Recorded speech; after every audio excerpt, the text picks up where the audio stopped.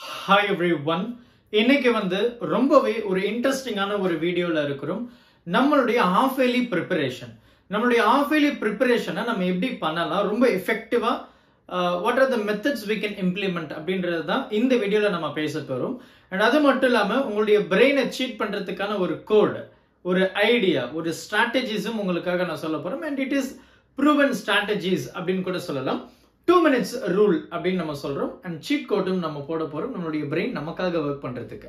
So ரொம்பவே சிம்பிளான இந்த ஸ்ட்ராட்டஜிஸை நீங்க ஃபாலோ பண்ணுங்க.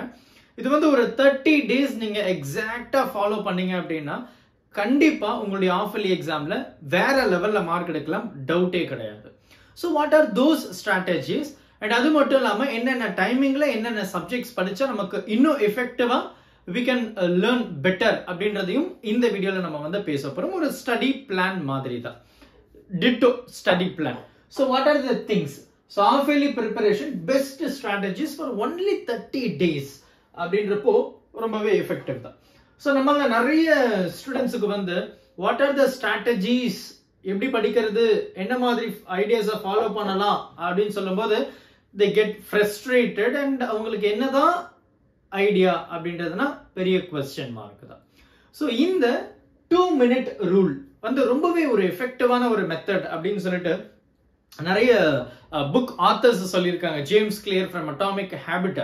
சோ அவருமே ரொம்ப ஒரு அழகான ஸ்ட்ராட்டஜிஸை சொல்லியிருக்காங்க.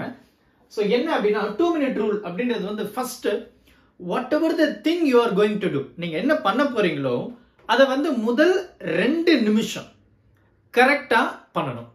அந்த 2 நிமிஷம் அது எவ்வளவு பெரிய வர்க்கா இருந்தாலும் சரி, but first 2 minutes it should be very easy.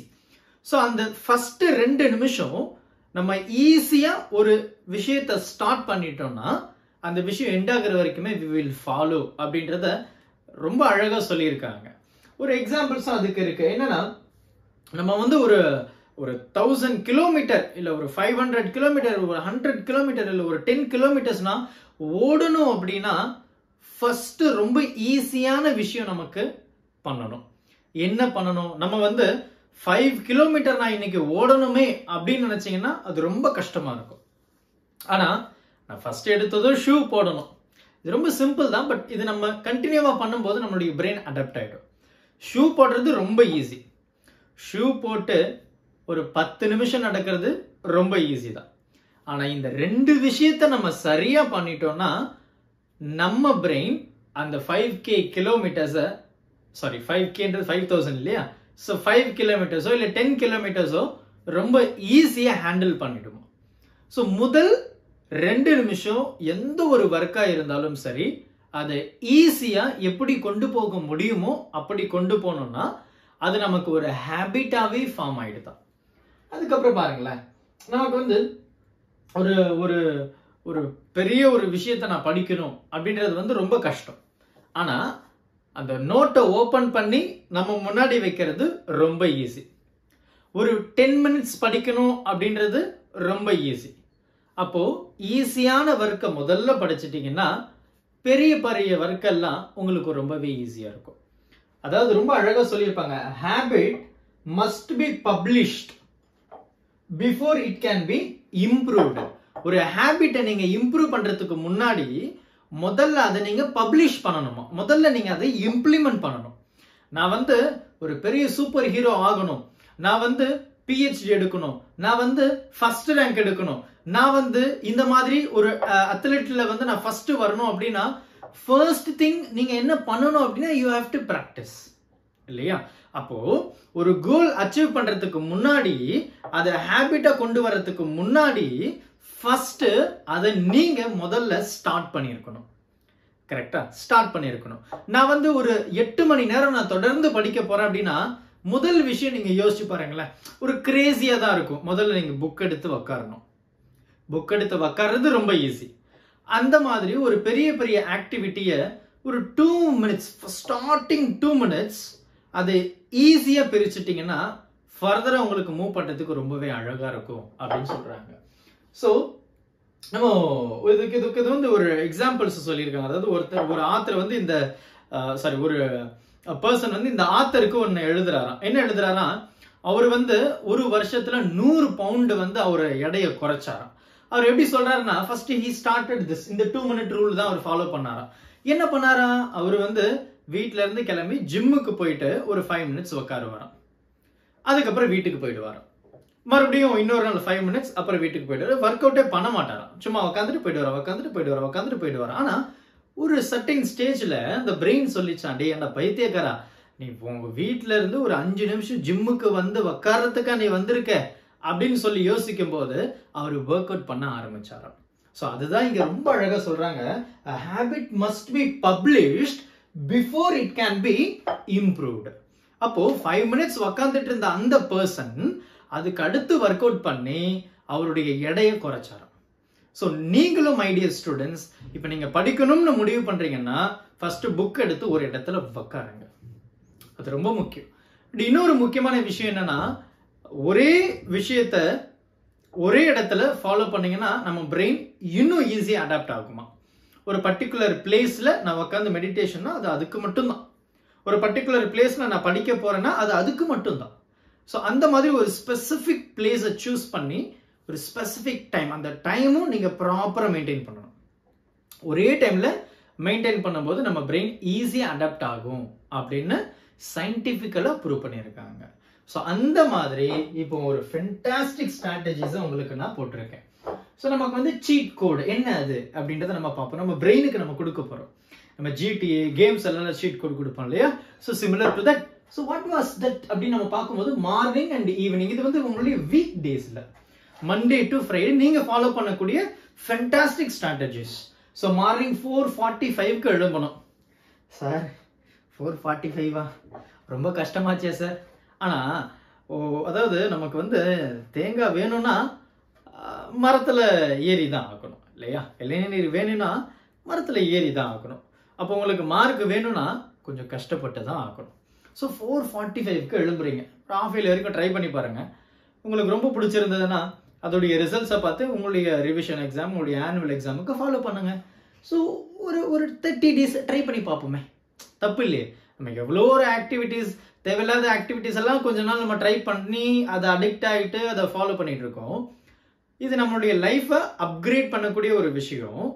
ஒரு 21 days, ஏன் 30 days, அதுலேயும் ஒரு 7 நாள், ஒரு 9 நாள் குறைச்சிருவோமே. 21 நாள் இதை ஃபாலோ பண்ணி பார்க்கலாம் எஃபெக்டிவா இருக்கா அப்படின்றத. 4:45க்கு எழும்புறீங்க, 5 வரைக்கும் 1/4 மணி நேரம் ஃப்ரெஷ் அப் ஆகிறது, நம்ம வாஷ்ரூம் போவோம், ஃபேஸ் வாஷ் பண்ணுவோம். இதெல்லாம் முடிச்சுட்டு ஒரு சின்னதா ஒரு 20 ஸ்குவாட்ஸ், சிட்டப், தோப்புக்கரணம், ஒரு 20 தோப்புக்கரணம் போட போறோம். போட்டுட்டு நம்மளுடைய டேவை ஃப்ரெஷ்ஷாக ஸ்டார்ட் பண்றோம். தண்ணி மறக்காம எம்டி ஸ்டொமக்ல குடிக்கணும். பல்லு விளக்காம வாய் கொப்பளிச்சிருங்க. நல்லதுப்பா. ரைட், 5 o'clock ஸ்டார்ட் பண்றோம். 5ல இருந்து 5:50 ஹார்ட் சப்ஜெக்ட்ஸ். என்ன ஃபீல் பண்றீங்க? பிசிக்ஸ், கெமிஸ்ட்ரி, மேக்ஸ், இது மூணுத்துல எதனா ஒன்று தான் கண்டிப்பா இருக்கும். ஆனா எல்லாமே ஈஸி தான். But some students are there, they feel some what difficult. அப்போ நம்ம இதெல்லாம் ஒரு சப்ஜெக்ட் எடுக்கிறோம். காலையில் 5ல இருந்து 5:50. மார்னிங் டைம் ஹார்டான சப்ஜெக்டை படிச்சோன்னா நம்மளுடைய என்டையர் டே ரொம்ப நல்லா போகும். அண்ட் அது மட்டும் இல்லாமல் அந்த டைம் வந்து ரொம்ப ரிலாக்ஸ்டு டைம். நம்ம அட்மாஸ்பியர்ல நிறைய ஆக்சிஜன், பியூர் ஆக்சிஜன் இருக்கக்கூடிய நேரமும் அதுதான். ஸோ அந்த டைம்ல நம்ம படிக்கும்போது வி ஃபீல் மோர் ஃப்ரெஷ். அதனால டஃப்பான ஒரு சப்ஜெக்டை மார்னிங் டைம் படிக்கிறது தான் advisable. So 5 to 5:50 physics, chemistry, மேக்ஸில் இதில் எதுனா ஒரு சப்ஜெக்டை எடுக்கிறோம். 5:50ல இருந்து 6 ஒரு 10 நிமிஷம் பிரேக்கு.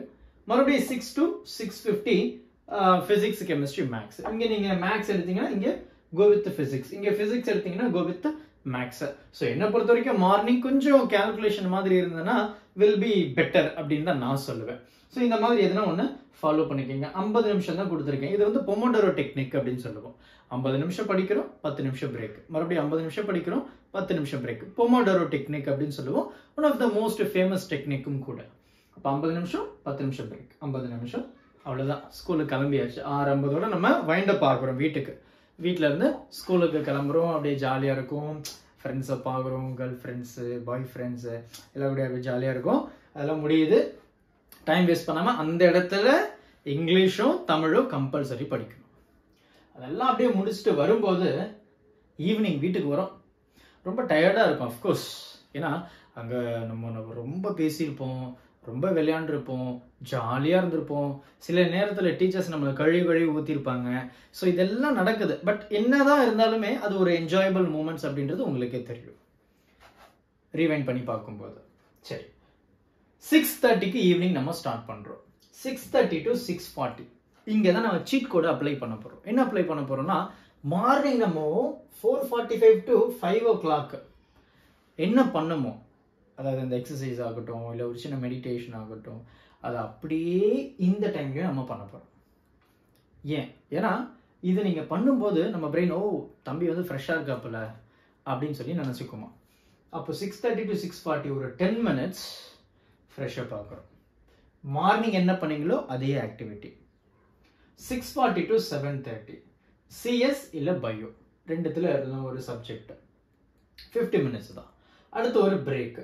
அடுத்து 7:40 to 8:30 ஃபிசிக்ஸ், கெமிஸ்ட்ரி, மேக்ஸ். இங்கே ஃபிசிக்ஸ் அண்ட் கெமிஸ்ட்ரி போயிருந்தீங்கன்னா மேக்ஸ் போங்க. இல்லை இங்கே எதுனா ஒரு 2 சப்ஜெக்ட்னா 3ஆவது சப்ஜெக்ட் ஆப்வியஸ்லி இங்கே தான் இருக்க போகுது. ஸோ அங்கே ஃபாலோ பண்ணிக்கோங்க. 8:30 to 9 டின்னர் முக்கியம். 9 to 9:50 மறுபடியும் டஃபஸ்ட் சப்ஜெக்ட். எப்படி பெட்டர் ஆப்ஷன் என்னன்னா, நீங்கள் அடுத்த நாள் காலையில் என்ன சப்ஜெக்ட் படிக்க போறீங்களோ அதே சப்ஜெக்ட் முன்னாடி நைட்டு தூங்குறதுக்கு முன்னாடி படிக்கிறது பெட்டர். ஸோ டஃபஸ்ட் சப்ஜெக்டும் நம்ம தூங்குறதுக்கு முன்னாடி படிக்கிறதும் அட்வைசபிள் தான். அது நம்ம பிரெயினில் நல்லாவே நிற்கும் அப்படின்னு சொல்லுவாங்க. ஸோ இந்த ஸ்ட்ராட்டஜிஸ் எல்லாம் ரொம்ப அழகாக இருக்குது வீக் டேஸில். சரி, வீக்கெண்ட்ஸு நான் கொஞ்சம் ஜாலியாக இருக்கணும், அதுக்கேற்ற மாதிரி ஒரு டைம் டேபிள் போட்டு கொடுங்களேன் அப்படின்னு கேட்டிங்கன்னா, of course there is it. We have the schedule for this too. So weekend strategies. Let's enjoy learning. ஒரு 8 மணி நேரம் சார், கம்மியான டைம் வந்துட்டு வெறும் 8 மணி நேரம்னா ஜஸ்ட் மறுபடியும் அதே தான். இளநீர் வேணும்னா தென்னை மரம் ஏறி தான் ஆகணும்.